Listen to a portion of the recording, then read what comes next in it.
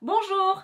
Today I'm going to teach you some everyday French slang, words that are used all the time, and give you some keys on how you can memorize them, as well as some pointers on memorizing homonyms, words that sound the same but that mean something different in French. Salut tout le monde! Aujourd'hui, je vais vous apprendre de l'argot, des mots qu'on emploie vraiment tous les jours, et je vais vous montrer comment vous pouvez facilement les retenir. Et je vais vous parler un peu d'homonymes, donc des mots qui ont le même son mais qui veulent dire des trucs différents, et comment pareil vous pouvez pouvoir facilement les distinguer. Hello, my name is Rachele DeMeo from Belle Terre Academy. Bonjour, c'est Rachele DeMeo de Belle Terre Academy.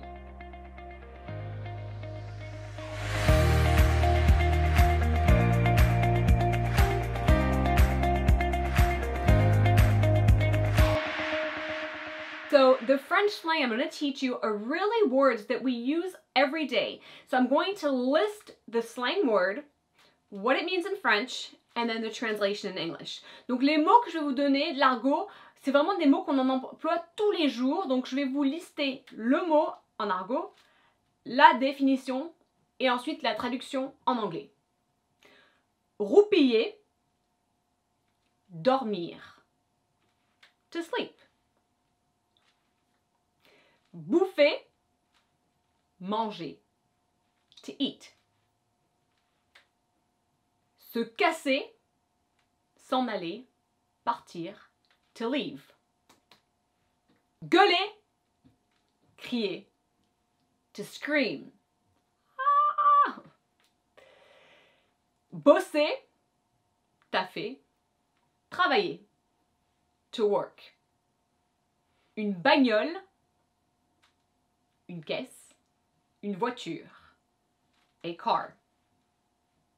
So different ways that you could remember that slang that I just taught you and other slang that you would learn, that you will learn, is first of all, you want to learn the slang word with the equivalent in French.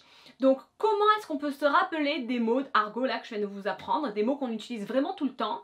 Eh bien, je vais vous donner quelques clés. Tout d'abord, vous voulez apprendre le mot, donc pas juste l'argot là que je viens de vous apprendre, mais encore l'argot que vous apprendrez petit à petit.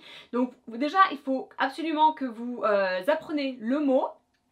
Et puis, qu'est-ce que ça veut dire en français? So that's the first thing. The second thing is you do want to learn the English equivalent. Deuxième chose pour les anglophones, les apprenants anglophones, c'est d'apprendre donc l'équivalent en anglais. The third thing is to be able to physically do some kind of movement to help you remember that word.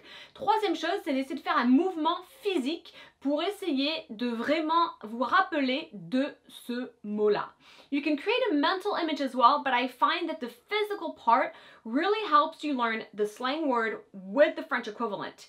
And then the English translation. Vous pouvez également vous créer une image mentale pour vous aider visuellement à se souvenir du mot, mais je trouve que vraiment de faire quelque chose physiquement avec vos mains peut vraiment vous aider à apprendre donc le mot argot, la traduction ou l'équivalent en français et ensuite l'équivalent en anglais, la traduction en anglais. Voilà. So that's a huge thing when you're learning any slang is ask a person, what does that mean? They'll tell you in French. Then you can figure out what the equivalent is in English, or you might have to look it up, but you will learn it. Donc quand vous apprenez un nouveau mot argot, ben du coup vous pouvez justement demander à la personne qui vous l'a appris qu'est-ce que ça veut dire, et puis essayer de faire un mouvement pour essayer de comprendre bien ce que ça veut dire en français, mais aussi du coup la traduction en anglais pour les anglophones. Now, similarly, but not quite similarly, are homonyms. So words that sound the same but are different. How can you learn them? And I'll provide you with just one example, but it really will help you learn the general way of being able to distinguish between French homonyms. Donc maintenant, on va passer un peu aux homonymes et c'est un peu différent mais un peu similaire à la fois dans le sens qu'en fait, vous pouvez faire quelque chose de très simple pour vous aider à vous souvenir des homonymes. Une façon, et je vais vous donner un exemple également, je vous fournirai un petit exemple. So one thing that you can do is write a little word that goes with that homonym. Donc un truc tout simple à faire, c'est d'écrire un petit mot qui va avec cet homonyme. For instance, où et où. Il y a two où. Où avec l'accent, c'est un lieu ou un endroit. So où with the accent is a place, ok? Où sans l'accent, c'est par exemple une comparaison. Donc par exemple, ou bien. So, ou without the accent is a comparison, meaning or, and you could also say ou bien. So mentally, to try to remember those, I would have ou, and I would mentally see that the accent's pointing down, almost like if it's pointing to a place, but then I would remember those words that go with it. Ou, lieu, endroit, with the accent associated to it. Donc avec par exemple le ou avec l'accent, quelque chose que je peux faire, c'est que du coup l'accent va vraiment se pointer en bas, et en regardant l'accent qui va vers le bas, je peux me dire ça montre un endroit, ça montre un lieu, mais également associer les deux mots, du coup un lieu et un endroit, avec le ou, avec l'accent. Whereas the ou, the or, without the accent, I would remember that small word bien, ou bien, to remember that it doesn't have an accent. Donc après avec le ou sans l'accent, je pourrais tout simplement me rappeler que c'est le petit mot bien, donc ou bien, pour me souvenir de ce que ça veut dire, comment je l'emploie. So again, for the homonyms, just having that small little word that goes with the meaning will help you. Donc encore une fois, pour les homonymes, vraiment avoir ce petit mot, un petit mot qui va avec, va vous aider à vous rappeler de quel homonyme il faut utiliser.